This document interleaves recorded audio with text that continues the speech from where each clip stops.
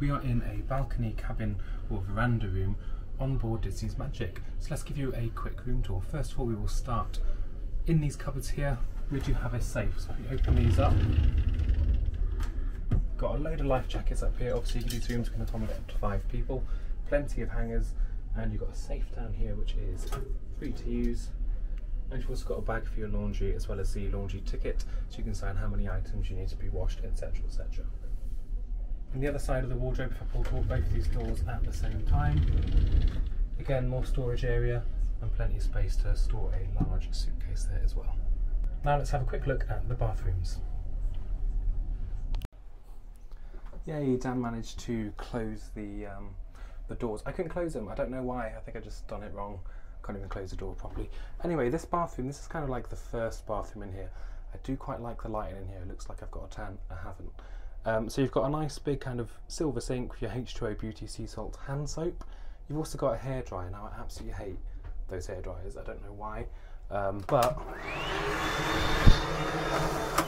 powerful enough. The toilet is obviously your standard cruise ship toilet, flush behind the toilet seat.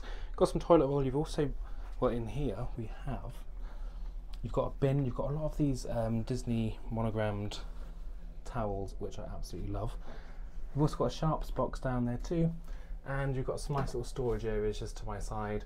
There's not really a cupboard. I thought this was a cupboard down here next to the toilet. It's not. It's kind of just a bit of empty space, but plenty of storage area in here, so I do like that. The good thing on this ship, you might be wondering where the shower is. Well, as I come out of this bathroom, I have another bathroom just to the left of it, and in here, similar kind of setup apart from obviously the toilet itself. So you've got plenty of towels.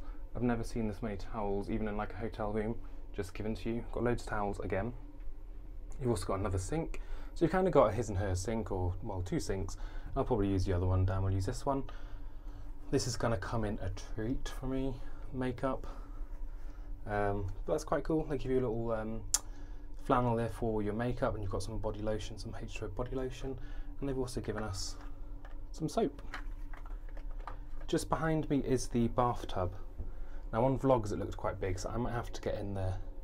Oh, do you know what? I'm just going to do it. Right, so standing in here, you do have a shower. Shower looks quite good. I'm obviously not going to turn it on right now because I've got my clothes on. More racks, and you've got your H2O products there. So you have a body wash, you have some shampoo, and you also have some conditioner. So all great, that all comes with the room. And this shower, oh, this is going to be tight. Let's have a look. This isn't going to be glamorous. So no, I don't think you can have a bath in here. I'll show you why. It is just a little bit tight if you want to have a bath. Great for kids, but for me, I might just sit in here later just for fun while I shower because I can't be bothered to stand up. But yeah, so that's the bathtub. As I just clamber my way out of the tub itself, I do like the shower curtains. You've got your kind of inlay shower curtain in this one, and again that's got a Disney pattern all over it. And then you also have another one which is a fabric. So you've got 2 kind of shower curtains if you like. Love it. And I'll step back out here now. So as you walk out of the toilet, obviously I've got the main bedroom behind me. On this kind of worktop kind of space here, you've got 4 glasses and obviously a nice little picture of Mr. and Mrs. Walt Disney. You've also got loads of storage. You've got loads of cupboards down here. But we're only on here for 2 nights, so you probably won't unpack. You might just leave everything in a suitcase. But if you're going on a 2-week cruise, it's perfect. We also have an interconnecting door. We don't know who's in that room, so that's going to remain locked for the duration of the cruise. The bed looks massive. I haven't actually laid down on the bed yet, so we'll do that obviously in a bit. Or should I do a jump? Oh, I don't like jumping because I weigh quite a bit, so I don't want to fall through it, so I might just do a nice little, like,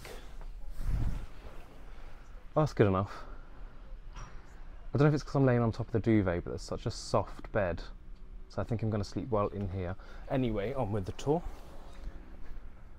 On the right side of the bed you do have a telephone. You also have some plug outlets. They are US plugs, so if you are travelling from Europe or the UK, you will need some adapters. You also have light switches, and you have an aircon control. It is quite warm in here today, but come with me, come with me. On the left hand side of the bed you have an alarm clock, and again you have more outlets, but they are in use because one is charging, or well, powering the alarm clock. But you have some nice reading lights too. Separating the bedroom to the seating area, you do have these curtains. So these would be quite good, especially if you are travelling with a large family, to separate the room off into two. We may or may not use them because we do like to look out of the view when we are on board a ship. And then coming around this way, TV screen. My first thought was, if I'm laying in bed and I want to watch TV, am I going to be able to see it? Thankfully, it pulls out and also turns. So that's going to be quite handy if I can get it back in. Again, more storage areas. Underneath the television you do have a fridge in this cupboard. So we're going to unpack our drinks in a minute. You can take on a couple of bottles of wine. So we've taken some drinks on, they're going to go in the fridge to start cooling down for later on tonight. And again, you have more storage and this kind of desk space here. You do have some more power sockets up there. You have a US, I think you've got a Europe up there as well, a European adapter. And in this top cupboard, you're also given a hairdryer. So if you're not a fan, like I'm not, of the ones in the bathroom, you've got a hairdryer in here as well, which is a lot more powerful. And then coming over here, as I said earlier, this room can accommodate up to 5 guests. So you have this large sofa. It's a 3-person sofa, but it also turns into a sofa bed. So you can accommodate 3 more people on this sofa too. So coming out onto the veranda balcony, again you do have this netting and you also have some blackout curtains as well. So we'll test those out tomorrow because it's meant to be really sunny. This door is a slidey door, so open sideways. And as you come out here, watch your step. It's actually quite a large balcony, so you have 2 chairs and you also have a table. I like the fact that on this ship you do have your railings in front of you, but they are protected by glass or kind of like a thick plastic. Obviously there's a lot of kids on this ship. And our view at the moment isn't great because we're in the middle of the Thames.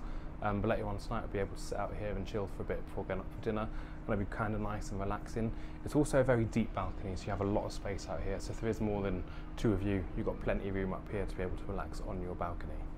So I hope you enjoyed watching this room tour. If you did, give us a thumbs up and don't forget to hit that subscribe button just down below. You can also find out all information and itineraries and menus from this cruise on georgeanddan.com. See you later.